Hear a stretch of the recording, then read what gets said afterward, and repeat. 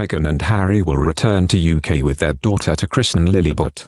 Prince Harry and Meghan should return to the UK to christen their baby Lilibet.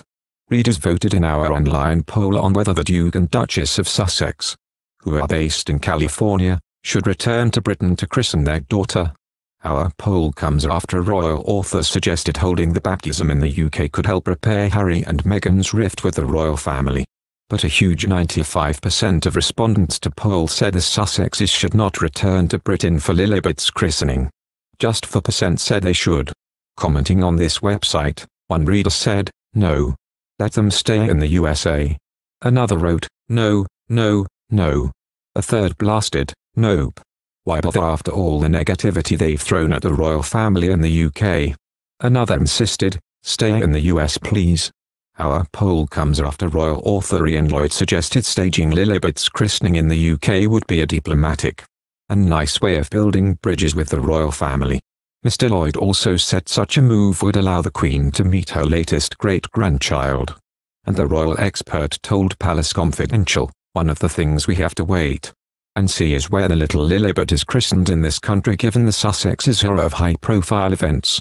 They might want to keep it a low-profile event with the Clooneys and Oprah in America. But if they do decide to come here and christen the baby then we'll have a photograph if we haven't seen the baby yet. It will be nice for the Queen to meet her, nice for it to be documented. And of course the baby would get to wear the royal christening robes. It would be a diplomatic and nice way of building bridges to have the whole family together to celebrate Lilibet's arrival." The tot is now settling into Harry and Meghan's mansion in Montecito with 2-year-old Archie. However, there has been controversy over whether the Sussexes, who quit royal duties last year for a new life in America, asked the Queen about naming their baby Lilibet, which was the monarch's childhood family nickname. Meghan and Prince Harry have been urged to hold Lilibet's christening in the UK to allow the royal family to attend. Last Friday Meghan and Prince Harry welcomed a baby daughter, named Lilibet Lily Diana Mountbatten Windsor after the Queen and the late Princess of Wales. The Duchess gave birth to the baby in Santa Barbara, California, and so it seems likely the couple will decide to christen the child in the US. However, a royal expert has urged the Sussexes to come back to the UK and host a christening with the rest of the royal family. Ian Lloyd said such a move would help repair bridges and give Harry's family a chance to spend time with the new addition. They might want to keep it a low-profile event with the Clooneys and Oprah in America. But if they do decide to come here and christen the baby then we'll have a photograph if we haven't seen the baby yet. It will be nice for the Queen to meet her, nice for it to be documented and of course the baby would get to wear the royal christening robes. It would be a diplomatic and nice way of building bridges to have the whole family together to celebrate Lilibet's arrival. But what do you think? Should Meghan and Harry hold the christening in the UK? So far the couple have yet to release any details about a future christening.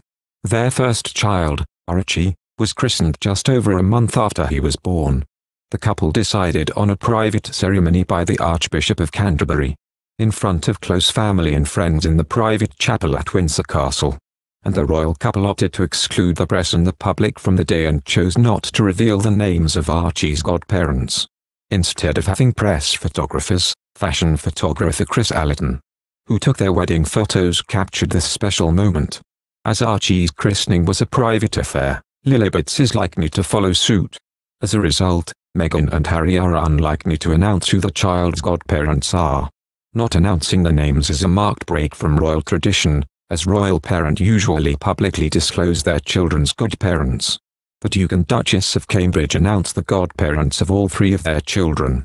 Providing a brief explanation behind the choice of her names, the statement also said, "Lily is named after her great-grandmother, Her Majesty the Queen, whose family nickname is Lilibet.